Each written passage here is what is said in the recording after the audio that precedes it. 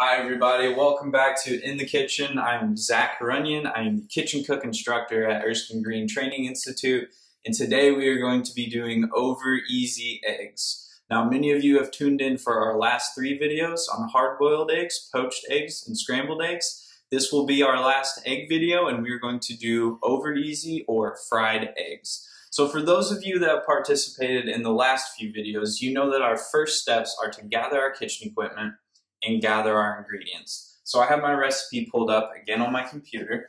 If you'd like to pull up this recipe and follow along with it as I'm going through making these eggs, feel free to do so. With these eggs, we do not need as much equipment or as ingredients as we have in the past. So we only need 2 eggs.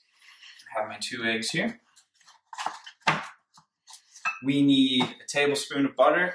I have stick butter. Margarine butter will work too. You can see here on the stick butter that you have 1 tablespoon and this line here. So if I cut this right here and use everything from here over, that's going to be 1 tablespoon of butter. If you do not have stick butter, if you have margarine or I can't believe it's not butter or something along those lines, you can use a tablespoon measuring spoon. Make sure it says tablespoon. TBS is tablespoon to measure out your margarine, and you can use that instead. So I also have salt and pepper to season my eggs. So those are all the ingredients I need to make these over easy eggs. Now I need to gather my equipment. So of course we need the stove. Daniel said I can use the stove one more time. So thank you, Daniel. We need a spatula. Got my spatula. We need a small or medium frying pan. I have a medium-sized frying pan. A small one will work just fine because we're only doing 2 eggs. And of course, a plate and some utensils to eat with when our eggs are done. So now that we have all of our ingredients gathered and we have all of our kitchen equipment ready, we are set to go and make these over easy eggs. So I'm going to pull up my recipe again and start with number 1 on my directions. So now that we're ready to get started, my first direction says to place my pan on the stove, which I have already done, and set it to a medium heat. Okay, so I have my stove set to medium heat. It's a 5 on this stove. So remember, your stove may not look like this one. So if you need to ask for help, ask somebody for help. Mom or dad can help, brother or sister can help. If you have a friend over, they can help as well. So just make sure to ask somebody if you're unsure what the correct temperature is on your stove. So number 2 says to add 1 tablespoon of butter and let it melt. So again, I showed you guys this earlier. My 1 tablespoon is just going to be this square right here. So what I'm going to do is I'm going to grab a butter knife, which works just fine, and I'm just going to cut right into the paper with the butter. It goes through fairly smoothly. Be careful not to scratch your kitchen counter. You get to the end, you can just break it off just like that so you don't scratch the counter. Now I'm going to peel off the paper. I'm just going to toss the butter right in the pan. You can see it moving around. It's starting to melt a little bit.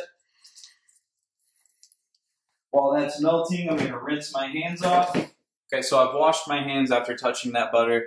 Now our third step is to come over and move the butter around by grabbing just the handle of the pan. Don't grab the pan, don't grab this part of the pan because those parts will get hot. But you can see I'm moving the butter around the pan, trying to coat the entire bottom of the pan. Once the entire bottom of the pan is coated, I can set this back on the heat source and let that sit until all of the butter has melted. So when all of that butter has melted, I'm going to crack my 2 eggs directly into the pan.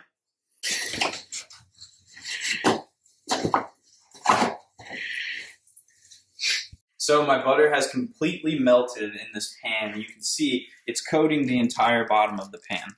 So now it's safe for me to crack my 2 eggs. Remember, we want to be gentle but kind of a little rough at the same time. Give it enough to break a crack in the side of the egg just like that.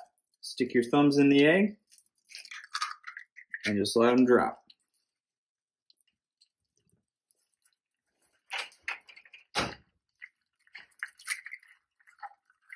And the next thing you want to do is you want to coat these eggs with salt. But again, I'm going to wash my hands off because I just touched eggs. So once my eggs are in the pan, the next thing I want to do is I want to put a tiny a little bit of salt on top. So I'm doing one twist. You might have a salt shaker at home. Just shake it a couple times on top of each egg to season it, to make sure that it's nice and seasoned. Now you can see that the eggs are starting to turn white. They're starting to bubble a little bit.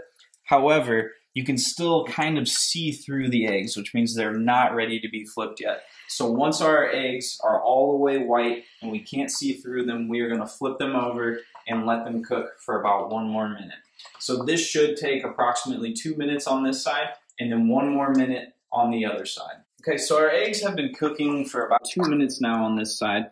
So what I'm going to do is I'm going to keep them on the heat source, and I'm going to break them apart down the middle so it's easier to flip.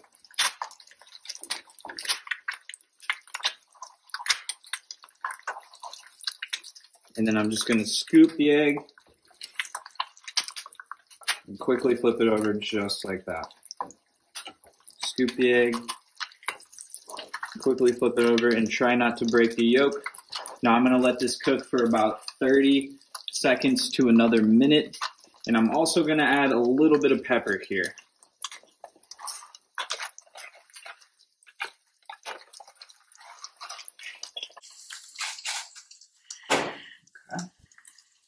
Okay, so my eggs have been cooking for about 30 seconds now. What I'm going to do is I'm going to turn the heat off because these are still cooking while they're sitting on this hot pan.